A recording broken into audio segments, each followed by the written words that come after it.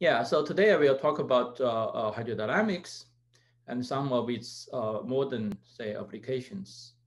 Um, yeah, of course, fluid phenomenon are really ubiquitous in our life, in all aspects of our life. Yeah, and also they're, say, important what's inside the Earth, what's inside the Sun, and also for galaxy formations, etc. And the hydrodynamics really has a very long history, dating back, say, at least to Archimedes, and many people, yeah, played a very important role in its development, like Newton, Euler, Navier, Stokes, etc.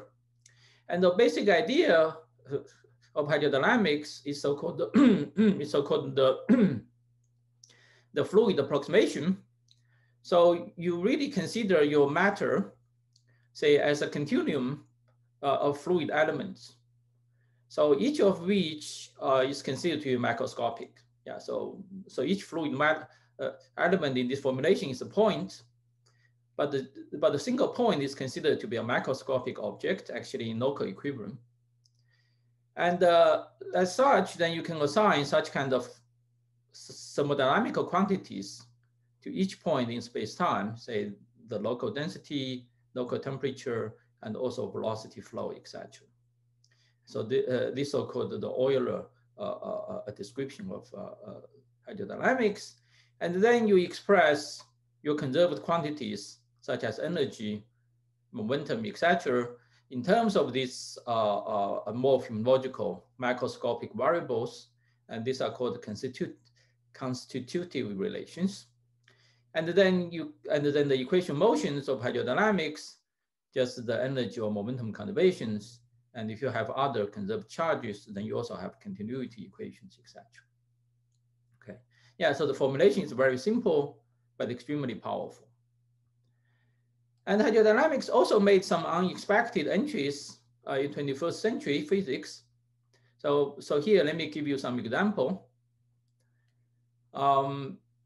Say first is the quark-gluon plasma from heavy ion collisions. So as we know, at room temperature, quarks and gluons, they're always confined inside hadrons. But if we raise the system to enough temperature, and then hadrons will melt, and the quarks and gluons can be liberated, and they form so-called the quark-gluon plasma. And in the lab, quark-gluon plasma can be created by heavy ion collisions. So here is a simple cartoon.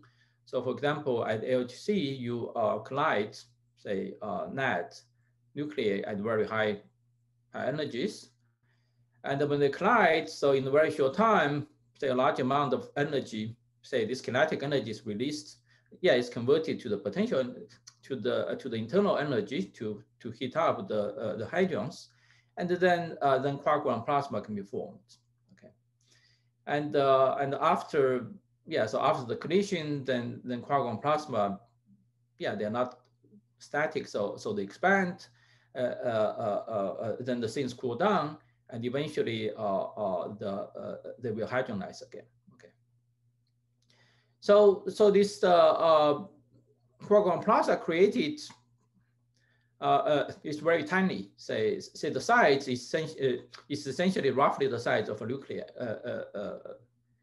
Nucleus. It's about, say, 10 to the minus 14 meter, and the lifetime is extremely short. Very quickly it expands and hadronizes, and the lifetime is about 10 to the minus 23 seconds. But the temperature is extremely high. It's about 10 to the 12 K. Okay. So in the lab, what we observe is not directly the quark-gluon plasma, but the thousands of particles you created during, after the quark-gluon plasma has hadronized. Okay, so this is a typical particle trajectories you detected in your, you found in your detectors. Okay, so the experimental challenge is by looking at the behavior and the correlations, all these thousands of particles recorded in your detectors, and they try to deduce the properties of this quark-gluon plasma, which live for a very short time. Okay. And turns out that those correlations, there was a very nice surprise. Turned out those correlations of detected particles, all these very large number of particles, can be very well explained, okay? If you assume that the evolution of the quark-gluon plasma after its creation actually follows hydrodynamics. And then you can just use the hydrodynamic evolution to follow, say, the expansion and the hydrogenization of the quark-gluon plasma, and then you can explain this data very well. Okay. So this gives very strong evidence that the quark-gluon plasma actually, after it's created, behaves like a fluid. And my second example is graphene. So graphene was first created in 2004, and in 2010 got Nobel Prize. And graphene have many interesting properties. Say, for our purpose here, I just let me mention that this is a very good conductor, and this can be made and it can be made very pure. So let me first remind you our typical picture of a conductor, say of a metal. Okay, so in the metal, a typical picture which in your say college or high school physics is that there are various impurities, and electrons move ballistically, say inside the metal, and occasionally they collide, say, with those impurities, and that consists, and that contribute to the resistivity, etc. But in the graphene, electrons actually behave very differently. As I mentioned, that graphene can be made very pure. And so we can actually assume that impurities don't actually exist in graphene. Okay. So it turns out the electrons in graphene, they more or less move, they don't move ballistically, they move like a fluid. Okay, so if you have a barrier, so they can go around the barrier rather than hit the barrier. Okay, they can actually flow rather than just move ballistically. So here is a very simple thought experiment to probe whether the electrons, say in the graphene, behaves, say, like a fluid or ballistically, or like particles. Okay. So imagine you have a slab of graphene. Okay, so in this, say, occupy this plane, and now imagine you put some potential differences between the upper edge and the lower edge. Okay, and then under this potential difference, then the electron will flow. And if the electrons, say, move ballistically in the graphene, then that's what you should see. And then you just see that the electrons move from just normally from the source to the drain under these potential differences. But if electrons behave like fluid, and fluid have viscosity, etc., and then you can create this kind of a backflow. Okay, and for the backflow, from the point of view, if you measure the resistance, say the potential potential difference divided by the current, and then naively you would see actually the negative resistivity, because you can have the current flow in the opposite direction of the potential. Okay. Yeah, so this is a very simple way to see the difference between the fluid and the ballistic transport.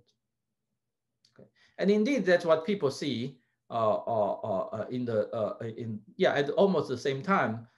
Such experiment actually was performed in the GAMS group at Manchester, and indeed they observed this negative local resistance. Again, which gives you the strong indication that electrons actually flows like a fluid. And my third example is actually called Fermi gases. Say, for example, this is this is a collection of lithium-6 atoms, and then you confine them in the cigar shape of potential, and then they confined in this kind of almond shape. Okay. And now imagine, so the color means the density of the atoms. So this bright yellow region means the high density region. And the temperature is extremely low, 10 to the minus 9K. And now imagine you just release the potential, okay? I'd say at time equal to 0, you remove the potential. And there's no confining potential, then the atoms in this element shape will just expand. And if they expand ballistically and very quickly, you should see that this element shape, if they just randomly expand in all directions, and then this will quickly become a spherical shape. But if the atoms actually behave like fluid, means they behave like a if they move collectively, and then they move under the pressure difference. And under this element shape, and the horizontal pressure is higher because because it's a shorter distance, and then the longitudinal direction, because the longitudinal extension is much larger, and then this element shape thing will expand faster, okay, in the along the horizontal direction, and it behaves like fluid. Indeed, that's what you observe, and you find that when you release the potential, and actually expand faster along the horizontal direction. Again, strongly in the give rise to this collective flow and governed by hydrodynamics. Again, this can be simulated by hydrodynamics. So to summarize, so we discussed 3, say, exotic quantum matter, exotic quantum matter, and the hydrodynamics have been very effective, say, in describing them. Okay, and so the quark-gluon plasma, graphene, and this cold atomic gases. And these 3 different matters, they are very, very different. Okay, they cannot be more different. So, say, for example, for quark-gluon plasma, they're governed by strong interactions, and at very high temperature, 10 to the 12K. And the graphene is essentially governed by electromagnetic interactions, and which is at room temperature. And this cold atomic gases just they're governed by short range atomic interactions, say at unitary limit, and it's very, very cold, say 10 to the minus 9K. Okay, but somehow the hydrodynamics apply to all of them equally well. Okay. So in fact, actually, there's a very simple reason behind it. So let's just consider, just consider a general quantum many-body system, say in thermal equilibrium. And now let's consider some long wavelength disturbance of such a system. Okay. And the evolution of such a disturbance depends on very much actually on whether this disturbance is on the conserved quantity or non-conserved quantity. And this, also let me just emphasize, by long wavelengths, I mean that the wavelength is much, much larger than the mean free path. Okay, so here I give you heuristically a long wavelength disturbance. And you should imagine, say, horizontal direction as some spatial direction, and the vertical direction, say, as the density of some observables. Just some quantity of some observables. And then this wavelength is much larger than the local mean free path. Okay. And if this disturbance is in the non-conserved quantity, and then such a disturbance can relax locally. Okay, so at every point in space, and they can just relax independently of each other. Okay, so the typical relaxation time would be like a mean free time. Okay, it's very short.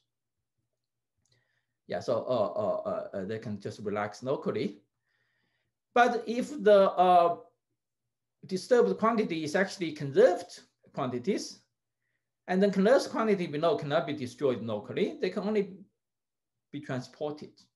Okay, and then that means that this disturbance can only be relaxed if local deficit somehow is compensated by this local access.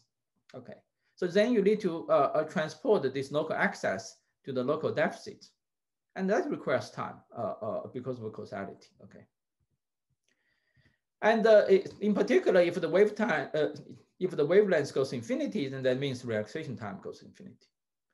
So conserved quantities actually relax very slowly at long wavelengths, okay, because they cannot be destroyed. So if we are interested only in physics at very large distance scales, say very large distance scale, yeah, large distance scales compared to mean free paths, and the long time compared to the mean free time, and then all the local non-conserved quantities, yeah, all non-conserved quantities will very quickly achieve local equilibrium, and only dynamics of conserved quantities are relevant. And so yeah, all other details are just washed out by interactions. And so this is the reason that hydrodynamics is so powerful, because hydrodynamics is precisely the theory of conserved quantities. Okay. And so the key is that the distance and time scales you probe must be not much larger than your typical mean-free path and the mean-free time. Okay. So now let's go back to these three examples. So now it's not surprising that hydrodynamics can apply to them, okay? Because if we observe these three systems at large distance and time scales, and then we should see evolution of hydrodynamics. But there's an important catch here, is that we actually observe those systems at not at say of conventional macroscopic scales. So as I mentioned, the quark-gluon plasma are extremely short-lived and tiny. Okay, it's a very tiny droplet. So in order for hydrodynamics to apply, then that means that the mean-free path and the mean-free time for the QCD at this kind of temperature scale must still be much be smaller, say, than the 10 to the minus 14 size and 10 to the minus 23 seconds of the quark-gluon plasma, say, lifetime. And similarly for this graphene. So the graphene you created in the lab is actually pretty tiny. And again, that somehow the mean-free path for the electron must be much smaller than the size you probe it. And similarly, say for these cold atom gases. And so that means that the mean-free paths have really be, so if you turn it around, that the fact that the hydrodynamics actually apply to those materials implies that the mean-free paths have to be really sufficiently short, okay? And then you can just deduce that all these three systems at the scale which we observe them, they must be strongly intact, okay? So in particular, at the temperature scale, which this quark-gluon plasma created by, say, by RIC or by LHC, they must be still strongly intact.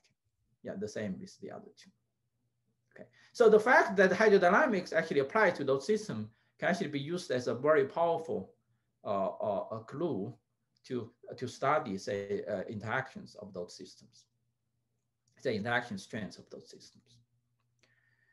So yeah, just from this general discussion and the fact that and those examples, so we see that hydrodynamics can actually be viewed really as a universal theory for non-equilibrium dynamics, say, of general quantum many-body system, okay, at sufficiently long distances and times, okay. And the traditional formulation of hydrodynamics, as I mentioned at the beginning, corresponding to you just write down your conservation equations and then with phenomenological constitutive relations.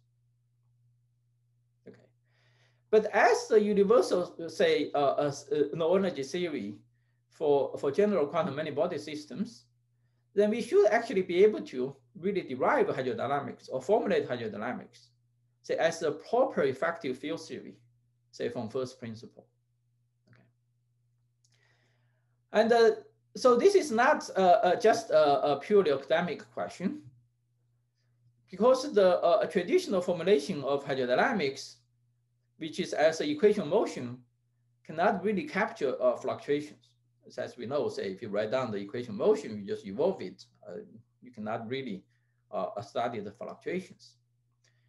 And so there are some phenomenological fixes to take into account of fluctuations by, for example, by including some stochastic terms in your equation of motion. But those phenomenological fixes cannot really apply to far from equivalent situations. But there are many physical contexts, say fluctuations, both statistical, say, or quantum fluctuations are important. Okay. And so, to formulate hydrodynamics as a genuine, say, effective field theory from first principle, then you should be able to take into account those fluctuations. So now let me just give you two examples which say hydrodynamic fluctuations actually are very important. So one is a very old problem. So this is more than 100-year old, the so-called Rayleigh-Ballard problem, which is the example of the so-called non-equivalent phase transition. So, so this is something we actually see every day. So imagine you have, say, a tank of water, and then you heat this water uniformly, say at the bottom of the tank. And normally, as you heat, say, your water in your pot, and then the water in the bottom is directly heated, and it's hot, and then the water in the top is cold. It's a room temperature at the beginning. And so if the temperature difference, difference between the top and bottom is small, and then your steady state is essentially you have a temperature gradient, say, from the bottom to the top, okay? And there's no macroscopic motion in the say in your tank. But we know that if the temperature gradient is big enough, and then convection will start. There will be convections, and then the water will flow. There will be macroscopic flow in your tank, and the transition between the two are driven by hydrodynamic fluctuations. Okay. So this is so-called non-equivalent. Yeah, so this is an example of non-equivalent phase transitions. And also another modern example is the search for the QCD critical point. So this is a phase diagram for QCD. There are a lot of things in this phase diagram, so I will not go into detail of it. Just to mention that the vertical axis is the temperature, and the horizontal axis is the baryon chemical potential. Okay, essentially the baryon density. And so at a very small baryon density, say suppose the quark plasma is neutral, and then the transition between the hydronic, the system is neutral, then the transition between the hydronic gas and the quark plasma is a smooth crossover. But then at some finite density, then eventually become first order phase transition. There's strong theoretical support for it. And then if this is the phase diagram, then there must be a critical point somewhere. Okay. And so actually experiments actually are right now are going on at the Brookhaven lab to actually try to probe these critical points using high Vian conditions. So what distinguishes these critical points, say from other regions in your phase diagram, so is that at the critical point you have enhanced fluctuations. And so by study, say your observables near this critical, say if you in your say if you see strong indications in the product of your heavy ion collisions and of large fluctuations, then that's a strong indication of the critical point. So as I mentioned, these heavy ion collisions are simulated by hydrodynamic evolutions. And then such fluctuations then of course are very important. And when you do your hydrodynamic simulations. So so this is another example that hydrodynamic fluctuations actually play a very important role. Here actually plays the key essential role. Okay, so this is distinguished by large fluctuations.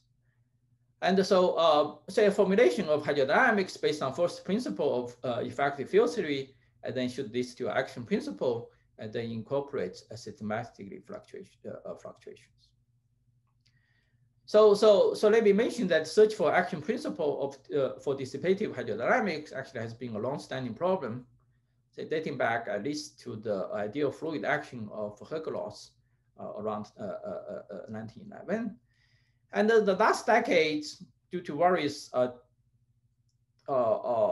interests in cosmology, say string theory or particle physics, etc., quark plasma, and then nuclear physics, and then there have been many activities and try to understand say some kind of effective field theory to string or action principle for hydrodynamics. So here I will talk about the formulation which we developed, say, a few years ago, say with my former student Paulo Corrioso and Mike Crossley, and also with later with Pingao, and we are able to formulate, say, reformulate the theory and based on just symmetries and action principles, say, of effective field theory. So, and we use techniques and insight from quantum field theories, gravity, and also string theory. So let me just first we just remind you the basic formulation of effective field theory. So let's just imagine you have a full path integral of some quantum many-body system. So what we do, of course, we can never actually perform such a path integral unless it's in some very special situations, say either it's a free theory or some integrable theory.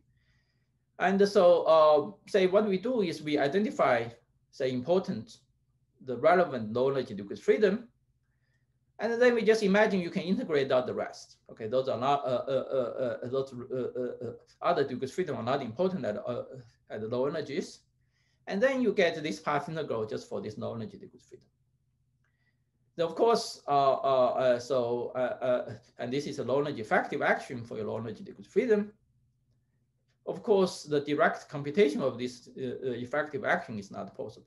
Okay, if you really could perform this path integral, then you already have solved the theory.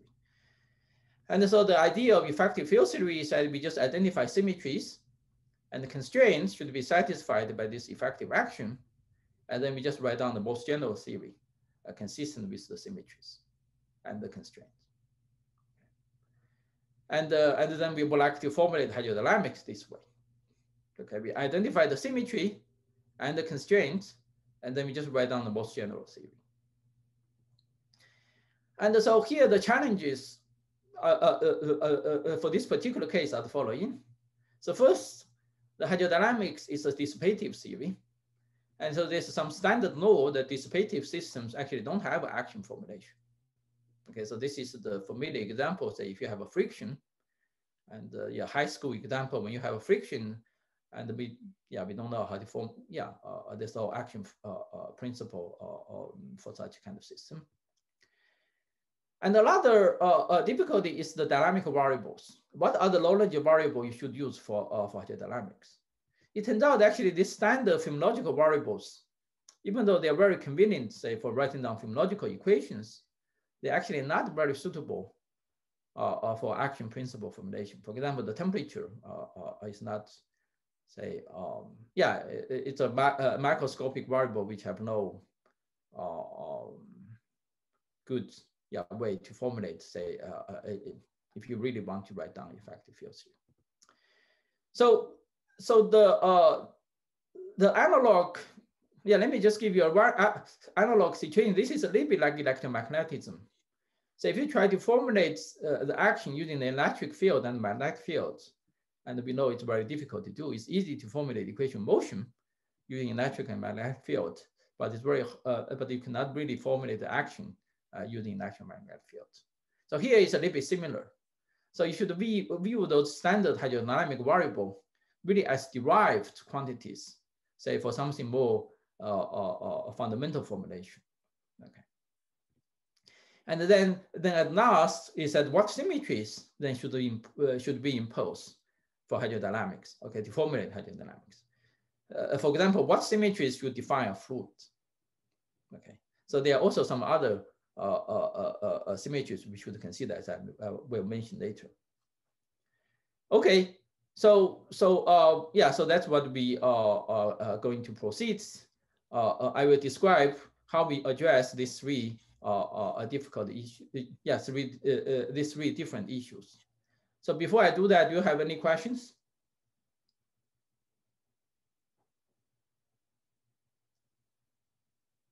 Okay, good. So let me just tell you how to address each of those questions. So first, let's talk about dissipations. So the issue is actually, it turns out that the dissipation is naturally resolved by quantum mechanics. so even though, so it turns out here, in order to understand how to address the dissipation, of course, dissipation is in the sense you say it's a classical phenomenon, okay, and we can formulate it classically, etc. But it turns out the way to formulate action principle with dissipation is actually to start with quantum mechanics, and then you can go to the classical limit, okay. And turns out the quantum mechanics provide the natural way to proceed. And so now let's consider, say, a quantum system. We are interested in the dynamics of a non-equilibrium state, okay, which is, say, away from equilibrium. And then the standard formulation, say, if you have a density operator, say, rho 0, which is away from equilibrium, and then the standard formulation is that you consider the path integral, evolution of u and u dagger, okay, and for the evolution of this density operator. And each u, you can represent it by path integral. And since you have u and u dagger, and then this evolution can be represented by two path integrals. Okay, so one going forward in time and one going backward in time. And then if you consider, say, observables, say in this non-equilibrium state, and then you take the trace, and then when you take the trace, you can close, then you essentially identify one end of this path integral between these two paths. Okay, and then you get a contour so-called the closed time path or Schwinger-Keldysh contour, which essentially you go from minus infinity to plus infinity, and then you go back to minus infinity. Okay, and so you have two contour, time contour which joined at the t equal to infinity. And then the simplest observables, along equilibrium observables, can be formulated by path integrals on this so-called closed time curve, closed time path. And then now the key, say now if we want to develop effective field theory to describe some dynamics of a non-equilibrium state, and then we actually need to develop effective field theory on this closed time path, rather than on the standard effective field theory which you do, say, for transition amplitude, and then you just on the single time path, okay, just from minus to plus infinity. But here we need to develop effective field theory for systems on the closed time path. Okay, and so the simple example of this is just Brownian motion. Okay, Brownian motion is a particle, is a heavy particle moving in some kind of state. Okay, and it turns out this closed time path automatically take into account the dissipative and the retardation effect. Okay, and so you don't need to do anything. Okay, just if you formulate the effective field theory on this closed time path, the dissipation is automatically incorporated. So for example, in this Brownian motion example, and if you just follow this the motion of this heavy particle in this closed time path, and then in quantum mechanics, and then take the classical limit, you find that you get the classical action on this closed time path. Yeah, you get the classical action which the dissipation automatically incorporated. Okay, so the key thing here is actually then you get the action principle for this Langevin equation develop this Brownian motion. And so the key thing here, let me just mention one thing. The key thing here is actually you need to double your degrees of freedom, because now you have two paths. Okay, one going to from minus infinity to plus infinity, and one go from the plus infinity to minus infinity. So the key thing to actually to take into account those dissipative effects is actually you need to double your degrees of freedom. And now we can try to apply this to hydrodynamics, to a general quantum many-body systems, and try to understand how to formulate a theory for, say, for general quantum many-body system. Okay, and then you can just put your quantum many-body system on such a closed time path. Okay, and then our next task would be just to identify the dynamical variables. In other words, we want to, as I mentioned, the hydrodynamics just corresponding to essentially is the effective theory for conserved quantities. So the question is, how do we identify the universal variables say, associated with the energy momentum conservations, okay, with such kind of conserved quantities. So here you are in some kind of, naively, you are in some kind of situation which, say, because once you talk about energy conservation, energy momentum conservation, you're already in some kind of equation motion, okay? Because when you write down the energy conservation equation, you are just write down the equation, okay? You don't have some kind of action for it, okay? So the question somehow is to identify the universal variable somehow associated with the energy conservation. And that in turn will provide a way somehow you can have an action principle formulation. So here we can have a mathematical, here we can use a mathematical trick. Is that even though we are interested in the system, say in flat space-time, but we can imagine put the system in the curved space-time. Okay, as we know from general relativity, or just from a quantum field theory in the curved space-time. And because of the energy conservation, and we put a quantum field theory on the curved space-time, say the resulting system, say for example, the partition function should be diffeomorphism invariant. Okay, the free energy or any quantity you compute in your path integral should be diffeomorphism invariant. And now you can just use the diffeomorphism invariance as the as a proxy for energy momentum conservation. Okay, so now we have reformulated the energy momentum conservation in terms of some kind of symmetry principle. Okay, somehow your theory have to be diffeomorphism invariant. And say invariant under any coordinate transformation. So now then there's a very simple trick to write down the dynamical variable to incorporate that. So essentially we can use just the so-called the Stokesberg trick. And you can just promote your space-time coordinates into dynamical variables. And then when you integrate over all possible choice of your coordinate transformations, then of course the theory is automatically a diffeomorphism invariant. Okay, so essentially you just promote your space-time coordinate into dynamical variables, then you integrate over it. Okay, and then it's equivalent you integrate over all possible coordinate transformations. And so then you can show that indeed that the equations of this x mu, which is a dynamical coordinate transformation, actually are equivalent to energy momentum conservation. Okay. And here there's a new catch, is that now you promote your coordinate into a dynamical variable, you integrate over all possible coordinate transformation. But still, you have to introduce a reference space-time. Okay, you have to introduce a new auxiliary space-time as a reference space-time so that you can talk about all possible coordinate transformations. Okay, so now we actually need to introduce a new auxiliary space-time, say with coordinate which are labeled the sigma A. So this new space-time, of course, have the same space-time dimension as our original space-time, and now just this x mu become all possible coordinate transformations. Okay. So now the dynamical variables are just, now you have two copies of them. As I mentioned on this closed time path, you need to double your degree of freedom.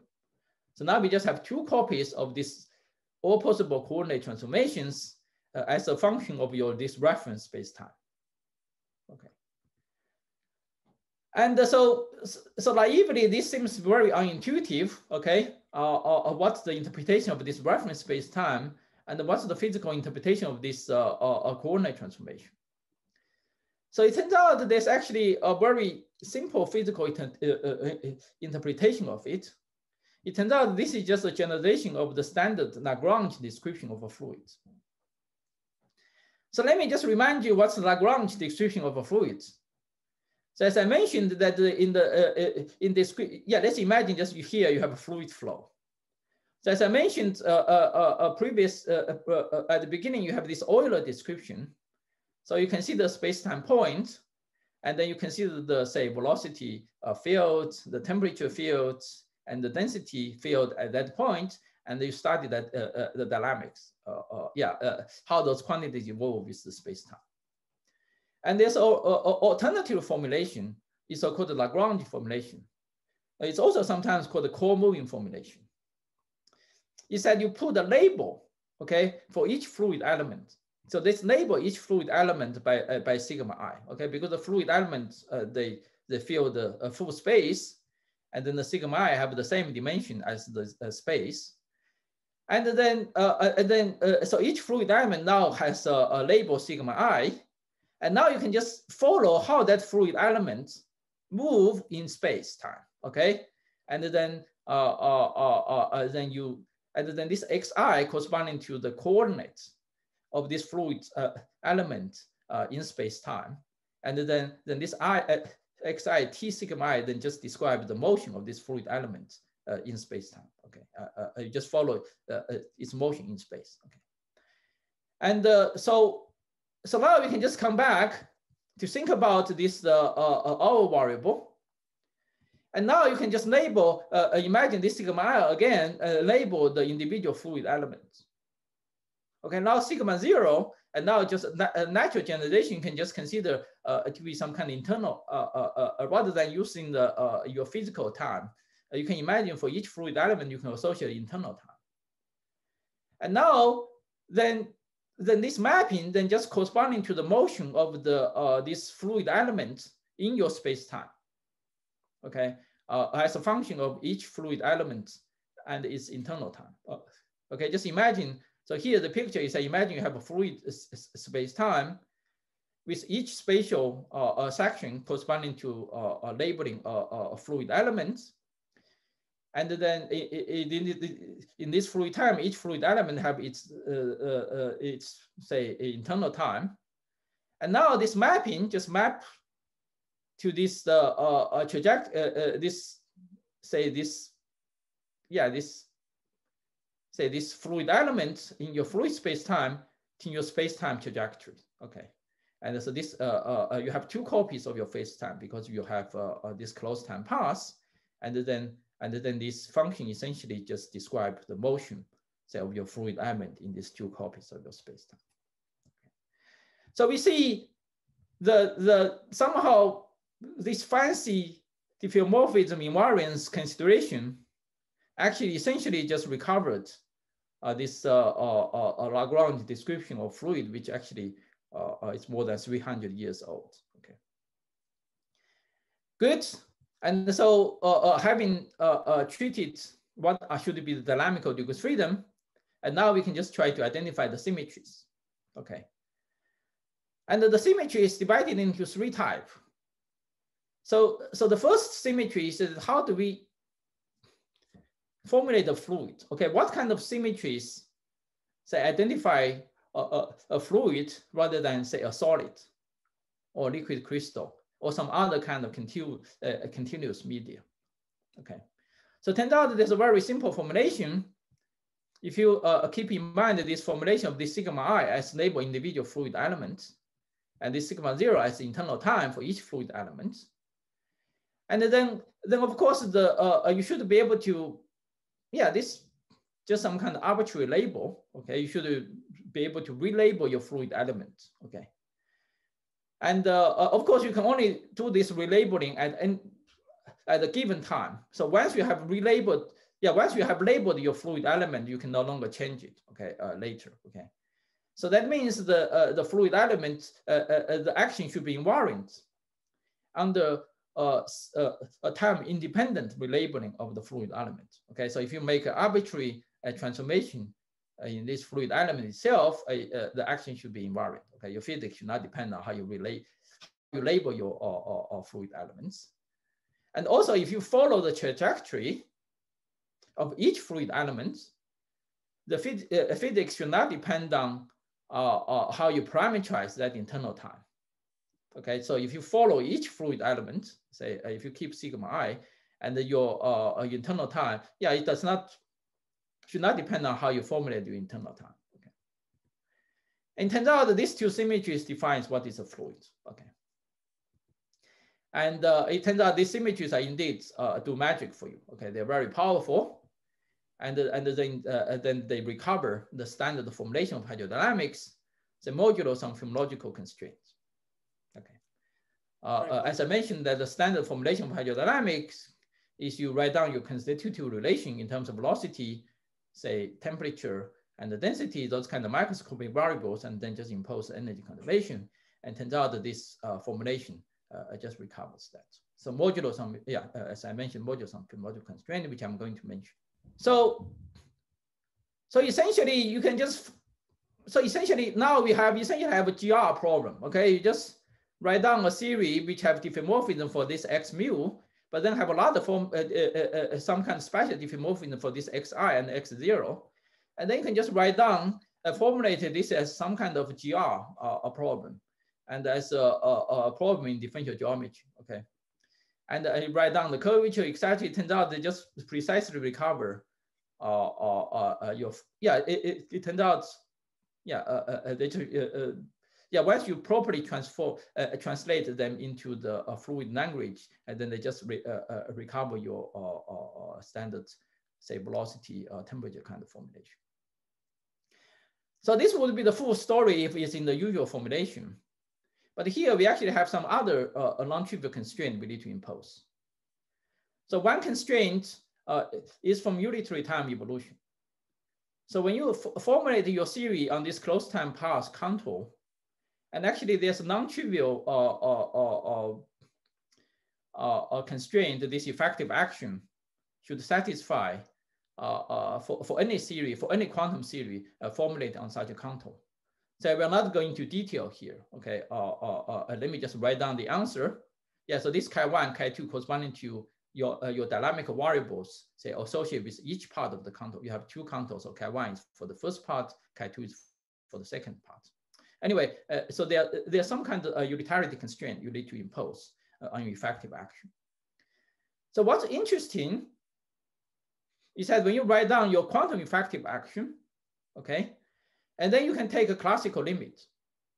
So when you take the classical limit, and then you get a statistical field theory, okay, because you still have statistical fluctuations, even though when you have take h bar equals 0, this is a many-body system.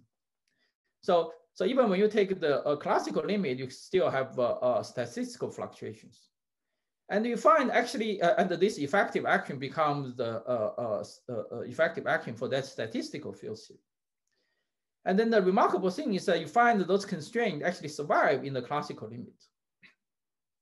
Okay, they become the constraints which should be satisfied by the by this statistical field theory. Okay, governing your many-body system. And then the last condition is the most unintuitive one. It's the so-called local equilibrium.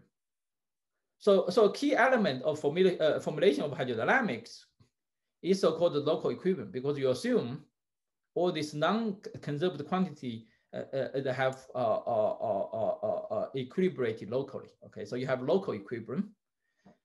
And so in traditional formulation of hydrodynamics, this local equilibrium is actually imposed phenomenologically by hand. For example, you need to impose by hand the first and second law of thermodynamics. Okay, so you require your hydrodynamics to actually satisfy the first and second law of thermodynamics by hand. And so that puts some constraints on your equation motion. Okay. And the second thing, it also leads to impose by hand the so-called Onsager relation from the underlying time reversal. So say for typical many-body system, at the microscopic formulation, quantum mechanics is a time reversal invariant. Okay, dissipation they come from as a microscopic phenomenon. So there's still time reversal at the microscopic level, and so this microscopic time reversal gives rise to these so-called Onsager relations, which should be satisfied again for your observables. And then in the traditional formulation, then you have to impose this Onsager relation by hand. Somehow you have to, by hand, constrain your equation motion so that they satisfy this Onsager relation. Okay, but it turns out you don't have to do this by hand. Of course, in the effective field theory, we cannot do this by hand. You should just formulate the symmetry. It turns out a little bit unintuitively, this kind of local equilibrium condition can be formulated by imposing a Z2 symmetry, which we call a dynamical KMS symmetry, which I will not write down here explicitly. Okay. And so let me just explain what this comes about. Okay, so this dynamical, we know that for physical observables at the thermal equilibrium, and the so-called satisfy this so-called KMS relation. So the key point is if we want to generalize this KMS relation to this local equilibrium situation, okay, which system is still non-equilibrium, but to some kind of local equilibrium situation. It turns out that can be achieved by some kind of Z2 symmetry. Okay, and so it turns out this Z2 symmetry does the magic for you. Actually, not only automatically impose this uncycled relation, actually generalize the standard linear uncycled relation to the nonlinear level, and also equivalently impose some kind of local fluctuation dissipation relation. Okay, this which guarantees your local equilibrium. So just to summarize, so the symmetries are three types. So the symmetry is defining a fluid, then constrained from quantum unitarity, which survive in the classical limit, and then the Z2 symmetry, okay, which impose this local equilibrium and the time reversal, microscopic time reversal. And when you combine them together, and then you get the statistical field theory, say if you take the classical limit, which fully recover the standard hydrodynamics equation of motion, but actually also you have a hacking principle formulation. Okay. And also you derive those phenomenological constraints rather than impose them by hand. Okay, so let me just mention some immediate implications of this formulation. So one surprising formulation, application is that actually entropy arises emergently in this formulation as a loss charge. So it turns out, say the combination of this unitary constraint, unitarity constraint, and this dynamical KMS symmetry leads to a remarkable consequence. Okay, is that you can show that this theory you can construct a local current, which I call S mu, and the charge associated with this local current never decreases. Okay, so if you look at the charge of this local current, the zeros component integrated over the spatial direction, and then you find actually this never decreases. Okay, and so that's give you a new derivation of the second law of thermodynamics. So here the entropy is actually purely emergent. So here we just find the existence of local current, and then you just find the charge of this local current. It turns out the charge of this local current, if you apply to the equilibrium situation, and then that coincides to the standard the entropy, say for equilibrium situation. But in the non-equilibrium situations, then this gives rise to this second law of thermodynamics. Okay. So not only this shows that this entropy cannot decrease, but actually you can derive this entropy production explicitly, okay, in terms of the thermodynamical quantities. And so this gives you a universal expression for the entropy production. Okay, yeah. And okay, yeah, also let me just bypassing this theory, also have an emergent supersymmetry. And even though the action we write down is actually purely bosonic, but you can show that this action is actually very special. Is that this action is such that it can always be supersymmetrized. Okay, if you add some suitable fermionic variable, and then you find that the action can always be supersymmetrized. This is not the case if you just write down some a random action. Okay, and so somehow this action have some kind of emergent hidden supersymmetry. And again, this can be understood as the consequence of unitarity. And this dynamical this Z2 symmetry is dynamical KMS. Good. Yeah. Let me just. I'm running out of time. Let me just quickly wrap up here. And again, this is also this formulation is very general. You can now be generalized to other continuous media as solid, liquid crystals, quasi crystal, etc. And also can be to MHD, etc. Okay, you can generalize in various way. Yeah. Anyway, yeah. So I'm already out of time, so let me just stop here. Yeah.